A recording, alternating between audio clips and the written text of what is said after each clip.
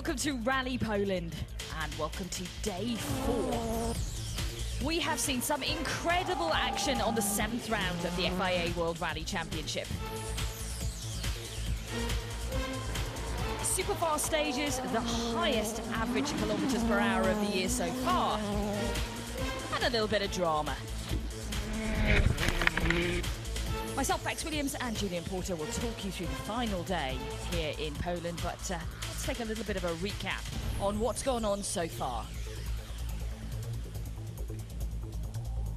It's the base for the rally then, the town of Mikołajki, filled with tens of thousands of rally fans for the weekend. Here's our world champion, Sébastien Ogier, in a bit of a sixth-gear moment. He's in the lead as we head into the final day. His teammate Andreas Mikkelsen doing exactly the same thing. Jari-Matti Latvala in the same stage, going straight on. At a 90 left junction. That was about to repeat itself for several of our drivers. It's a very slippery section over some cobblestones. Many drivers did exactly the same thing. I think it was 8 out of the 12 or something in here. Elfyn Evans. You hear the rocky hit there. That removed the front left wheel off the Ford Fiesta, and that was it. Game over. He will return today, though.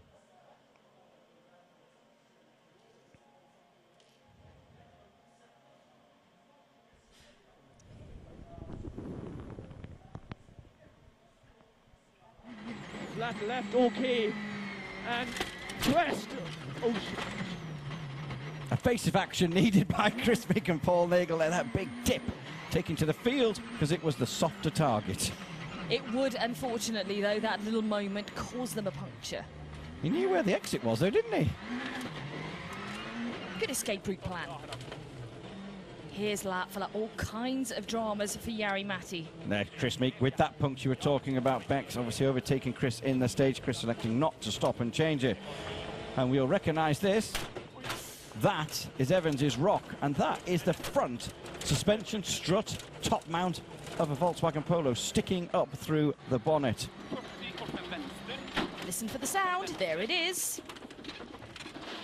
That took a wheel off, then sent Osberg into a roll, and it was completely game over for the Norwegian. Damage to the roll cage would mean he would go no further. Local hero Robert Kubica, he hit another rock, which removed, and another one, which removed the right rear wheel of the Ford Fiesta. He will return under Super Rally so that the fans can cheer him on for another day's rallying action.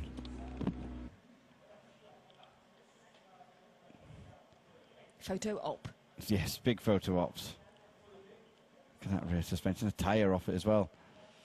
But you know, earlier on in the day I heard that that had caused some other problems. Apparently other drivers had hit it. But the final stage of yesterday, well, final proper stage yesterday, stage 19, which was happening whilst all this drama was going on. Andreas Mikkelsen dropping 30-odd seconds with a brake issue.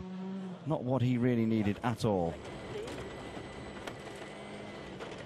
Sitting in second position, remember, he'd been battling away with Sébastien Ogier throughout the weekend, trading the lead, tenths of seconds, but Ogier had started to extend the lead over the morning test. 5 kilometers into the 35k stage, Mikkelsen lost the brakes.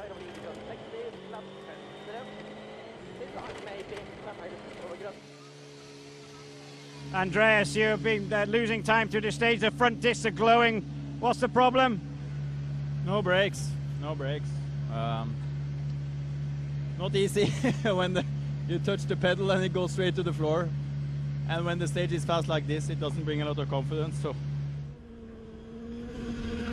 It's the Hyundai of Juho Hänninen. He was really struggling through day 3's afternoon because of the wheel, the steering wheel alignment wasn't correct, Jules, causing all kinds of problems for him. That's it. Basically, when I looked at the car, where it's meant to be like dead central at 12 o'clock, the steering wheel was at about 10 o'clock. And he said it was all right on the fast stuff once he got it settled and he knew where the steering wheel needed to be. But in the tight, twisty corners, he was taking a tenth or two to reset himself and work out where it was meant to be. You heard disappointment, obviously, this afternoon with the steering wheel being out of line. How badly did that affect you in here? I mean, that's 20 seconds on Thierry.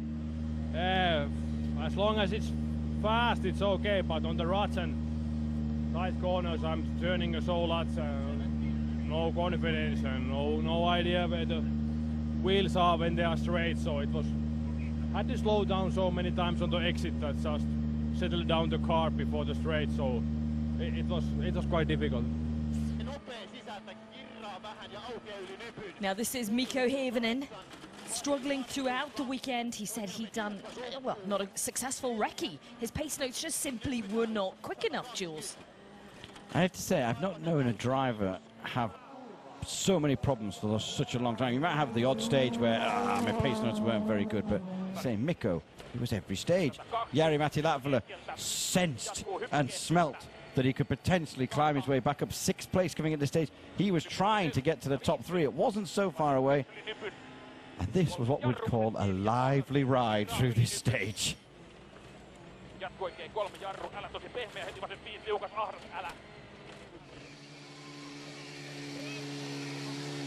Yeah, a big push in there to end the day on the gravel. I did what I could. I just absolutely as much as I can for the ruts. I didn't care about the car. Once we hit so hard to the some car that we were flying, and I thought we're gonna go roll over, but no worries.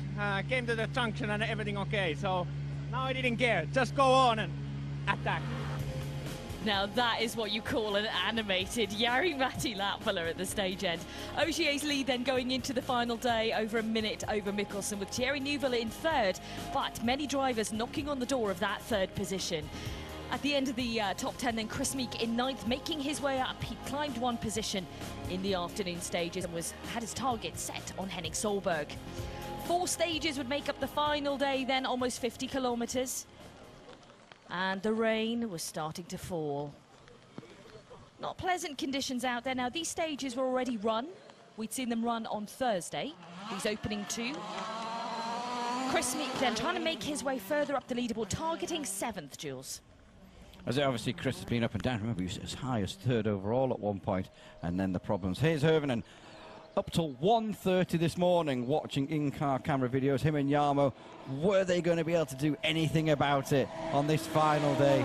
They had Jari-Matti just behind, pushing hard. And they were hoping they could get to 3rd. Here's Kubica then. Obviously Robert back after his dramas of yesterday. Out for the fans today. And for a little bit of experience. And I suspect some fun. How can you not have fun on these stages? Look at them. Running out of order, problem in the service. What exactly was that? We have alternator alarm, so we prefer to change it as we are doing Super Rally 2, so there is, we prefer to change it for precautions reasons. I was there in that service when they were changing the alternator. Keen to obviously get out as quickly as possible. The boys did a good job in that. Here's Thierry Neuville. He is in 3rd position, but well aware that there are plenty of drivers behind, keen to take his spot. But he's keeping up a good charge. He's not letting them in. Also not very happy about something, which we're about to find out. First stage on the final warning, and really close between you and Mikko, so kind of level stalemate after that one. Yeah, I have to say, nice strategy from M-Sport to put Kubica just in front of the road. Unlucky for them, it was not enough rain, so he just made a cleaner line for me, and I could really benefit from that, so thanks to them. Obviously controversial. He thought that was a bit of a strategy, didn't he? He had a fire in his belly, Thierry Neuville, this morning. Here's a man who did have a fire in his belly. Jari-Matti Latvala, where could he climb to? My word, that was quick. His team boss, Jos Capito, told him to hammer it. Go and show the boys who's boss out there.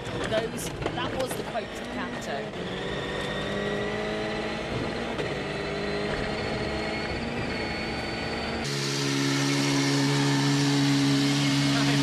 I did a lot better than in the first time I threw the stage. Now I see that my notes were too careful in the beginning of the rally, and I really pushed hard. I pushed hard. It was not as comfortable as yesterday, because yesterday's stages my notes were better.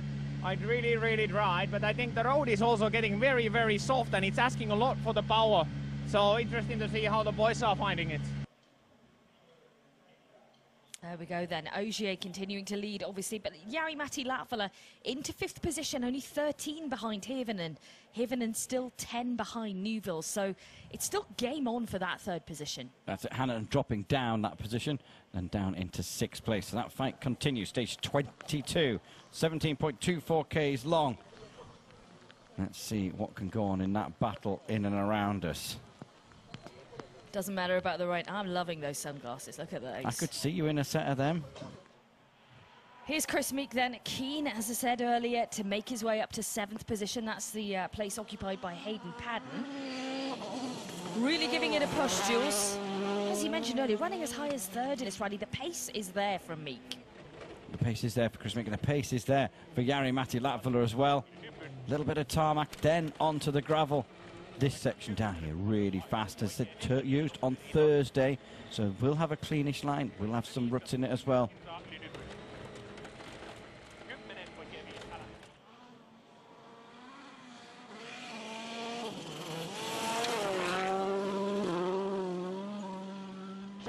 Latvala's chasing down this man then, Mikko Hirvonen.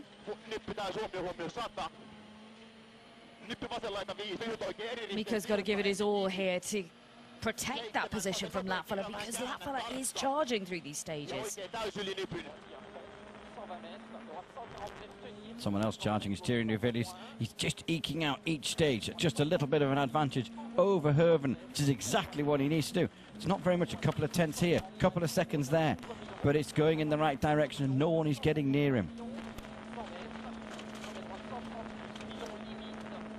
3rd place up for grabs. We saw them in 3rd place in Mexico, but this one is on pace and performance. He's got people hunting him down and he's keeping ahead of them.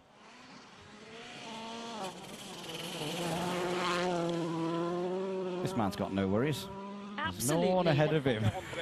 He's got a comfortable cushion of time as well, Sébastien Ogier. Doesn't need to push here, can conserve tyres, because of course the power stage is looming.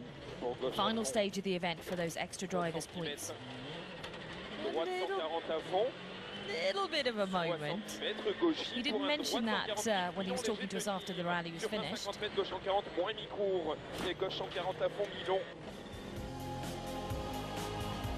For Ogier, though, it is a Sunday drive out there, Jules, really. He has no pressure behind, but all the same, he can't make a mistake.